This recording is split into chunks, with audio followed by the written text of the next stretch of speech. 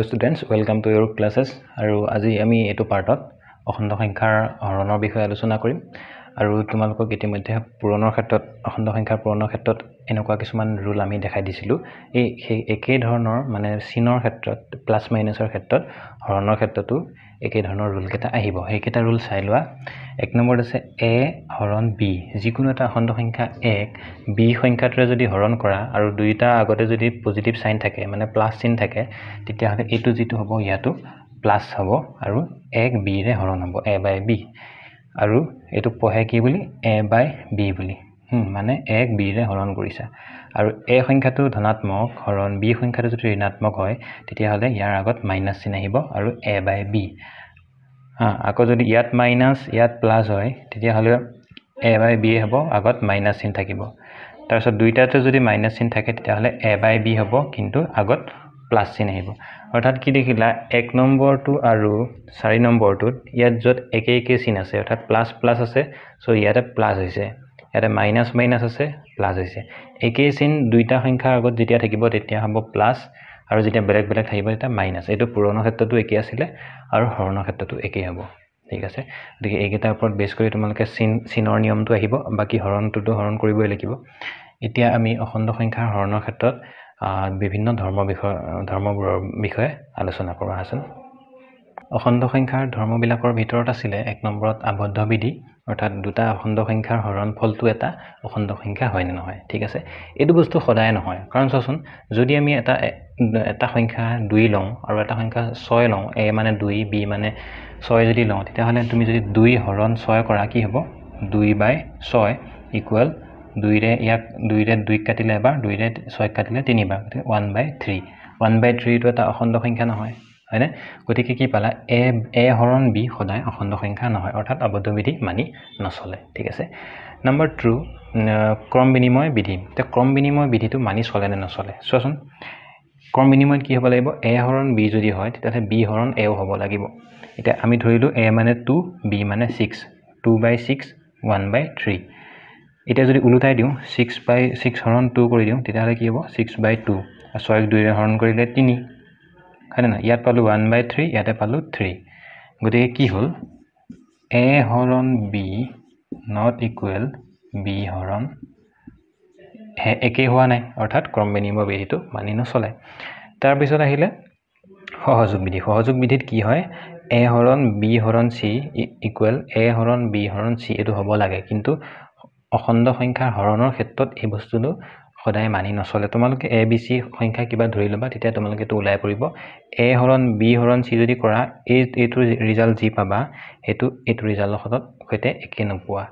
গতিকে অখণ্ড সংখ্যাই সহযোগ বিধিও মানি নচলে আবদ্ধও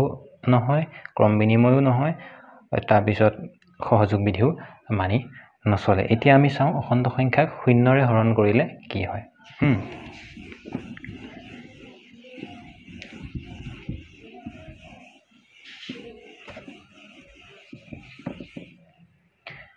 এটা শূন্যৰে হৰণ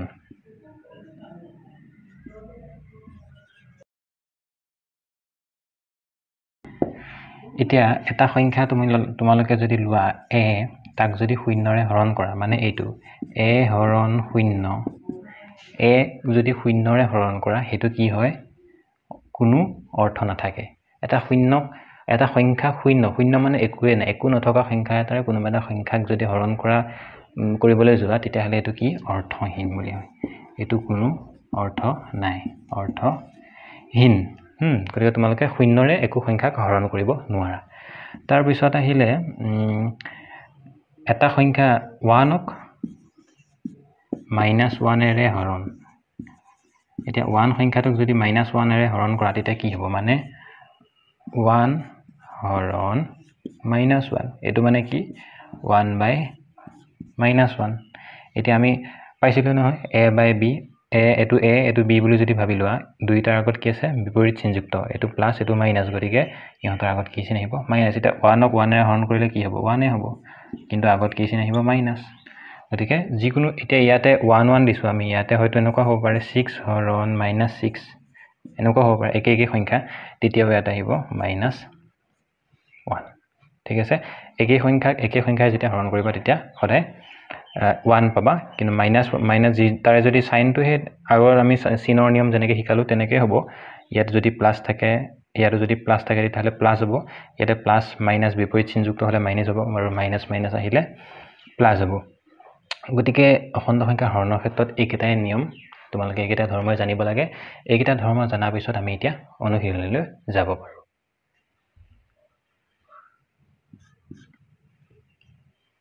exercise 1.3 লৈ আমি যাওঁ এক নম্বৰ মই কেটামান কৰি দিম গোটেই কেইটাত নকৰো বাকি কেইটা তোমালোকে হোমৱৰ্ক কৰিব লাগিব এক নম্বৰ একটোত আছে 14 হৰণ -5 এটো কি বুজাব 14 সংখ্যাটোক -5 এৰে হৰণ কৰিব লাগিব এটা 14ক যদি তোমালোকে -5 এৰে হৰণ কৰা তেতিয়া হলে কি হ'ব তোমালোকে এনেকৈ থৈ দিব পাৰা নহলে তোমালোকে দশমিকত লিখিব পাৰিবা দশমিক সংখ্যাত যাবগৈ কিন্তু ই এটা অখণ্ড সংখ্যা তোমালোকক নিদিয়ে গতিকে তোমালোকে এনেকৈ থৈ দিব পাৰা -14 হৰণ 5 এনেকৈ থাকি যাব এনেকৈ থৈ দিলে হ'ব তোমালোকে আৰু দশমিকত নি থাকিব নালাগে নম্বৰ 2 ত কি দিছে 2 নম্বৰ দিছে -60 হৰণ 10 -60 হৰণ 10 এটো কি বুজাব -60 ক 10 এৰে হৰণ কৰিব লাগে এটো যদি হয় মাইনাস চিনটো থাকিবই হয়নে 0 0 কাটা গল থাকিব কি একটো তলৰ একটো লিখিব নালাগে ওপৰৰ 6টো থাকিব আগত মাইনাস চিন থাকিব -6 তেনেকৈ তোমালোকক 6 নম্বৰটো কৰি দিছো 6 নম্বৰটো দিয়া আছে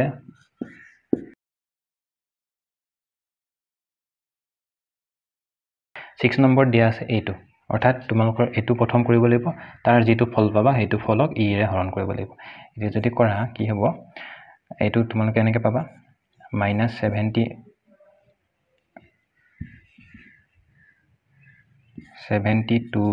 হৰণ -6 এটো থাকিব